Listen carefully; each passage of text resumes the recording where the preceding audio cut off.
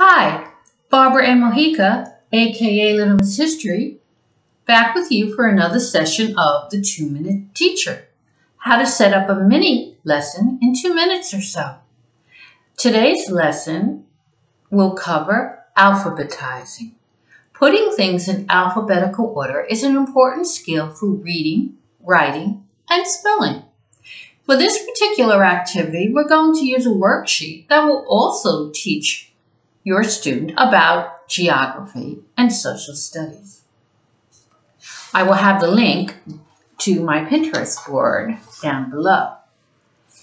Here is the worksheet that we will be using. It is called Orderly States.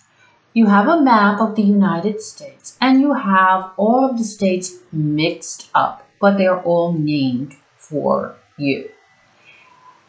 You're going to take the states and beginning with letter A, place them in alphabetical order. This activity is best used with students in grade 3 and up.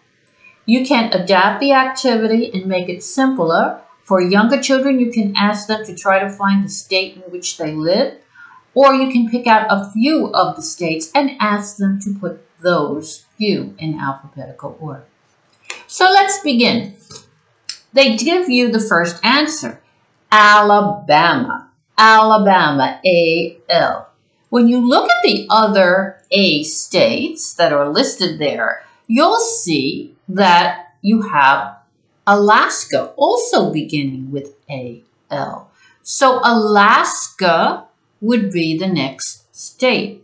A-L-A-B, Alabama, comes before A-L-A-S. Alaska. Then you move on to the other A words. The next group would be the A-R words. You have 2 states that begin with A-R, Arizona and Arkansas. I comes before K, so Arizona would come before Arkansas.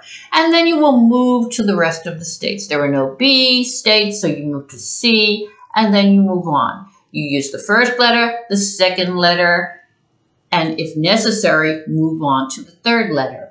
If you're short on time, you can download the answer key from education.com, and it will list all the states for you.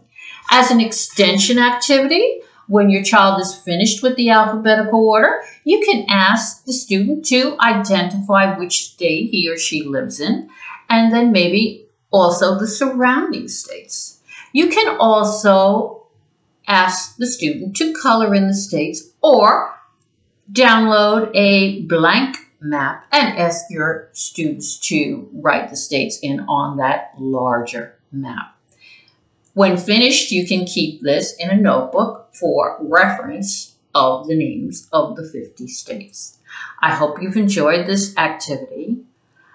So until next time, please do click the button for subscription and advanced notifications. And you can check out every learning opportunity at www.littlemisshistory.com. That's all for now. Bye.